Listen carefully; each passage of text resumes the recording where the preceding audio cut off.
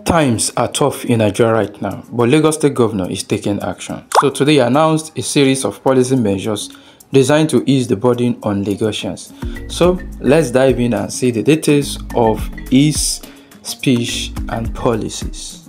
As a governor, they understand the challenges that every one of us are facing, going from rising prices, transportation costs, and everyday struggles that is weighing heavily on every Nigerian. So governor has announced the following 10 policy measures that will go into effect immediately. 1. He announced 3 days work week for civil servants in the state. So that will give them more flexibility, work-life balance, and be able to have more dedication to their work. 2. 20% discount on public transport from BRT to train to ferry. Everybody that will have access to all these transportation services will have 20% discount on their fees being paid by the government. 3. Sunday market with capped prices.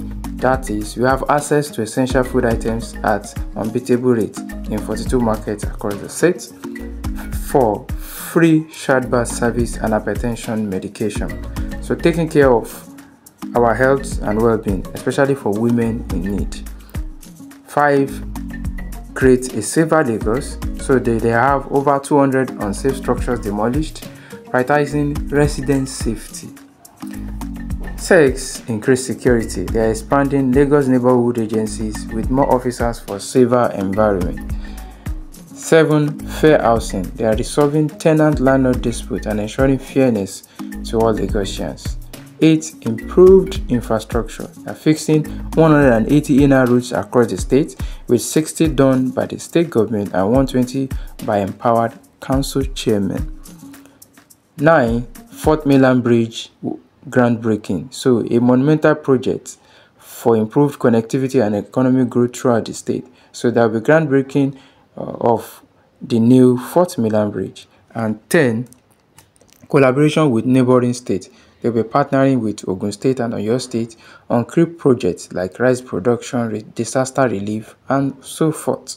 So according to the governor, this is time for unity and excellence. Let's come together as Lagosians and find creative ways to thrive through these challenging times. He's calling upon all of us to support and find solutions to move our nation forward.